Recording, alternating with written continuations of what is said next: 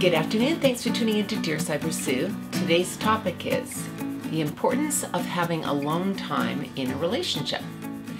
Now this is something that needs to be discussed very early on when you're just starting out in a new relationship, because what happens if you don't set a precedent early on about having your space and having your time with hobbies, friends, whatever it is that you do outside of a relationship, once you bring this in later, it's kind of too late, because some people become very attached to seeing each other all the time.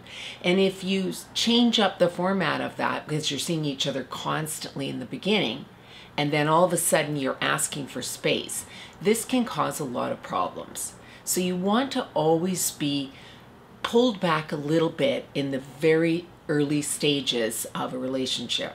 And I don't mean playing games. I don't mean, just trying to be indifferent or all those kind of things. You want to be able to be true to yourself and what's important to you. If you go into a relationship and you're seeing each other 24/7 right from the start, because it's so damn exciting, you're kind of shortchanging yourself for the reality of what a relationship should be. And so what happens is you come in there, you're seeing each other all the time, it's so exciting, it's fun, and then 3 months, 2 months goes by and you're sitting there saying, I've given up a lot of myself for this relationship. And then the resentment can come into play.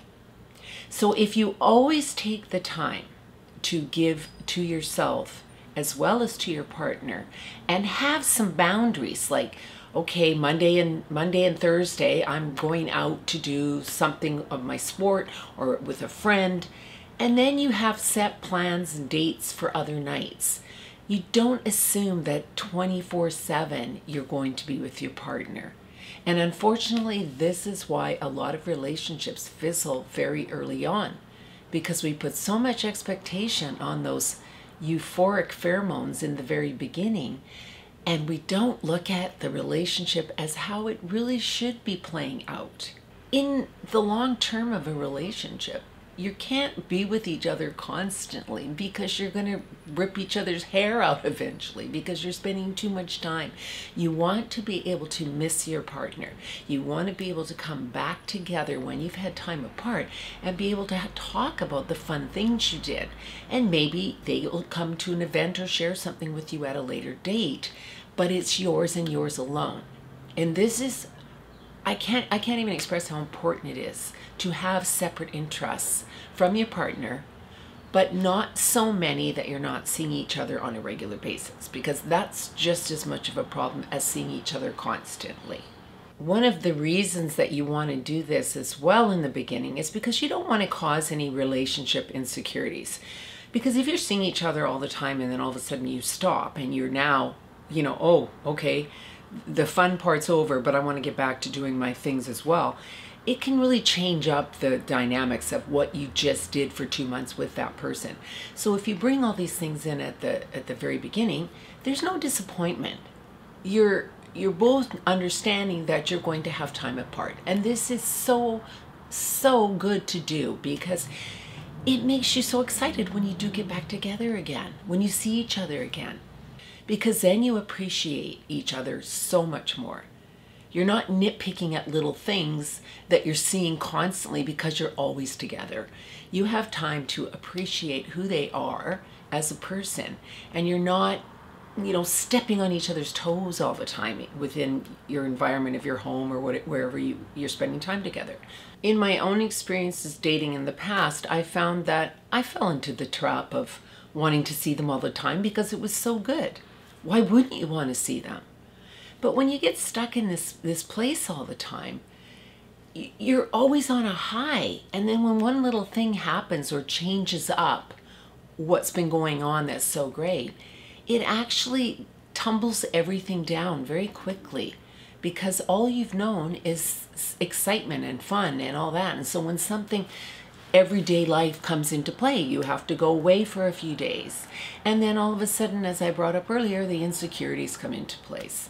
And this is why when you start dating with somebody, you want to maintain the way you live your life as long as you're sharing it with them too, on a good level. You want to maintain everything that you do. Don't give up everything for somebody else. I've often said this, that when you meet a partner, you want them to be an extension of who you already are. So if that's the case, then they're bringing more into your life and you're bringing more into their life, but you're still taking time to live your own life. You don't ever want to get into a position where you're dependent on somebody and all of a sudden you say to yourself, what happened? Where did I go? Where's that part of me that used to do this, used to do that? Now I'm doing everything with or for my partner. And it's very easy to fall into this trap when you're close. It's really easy to.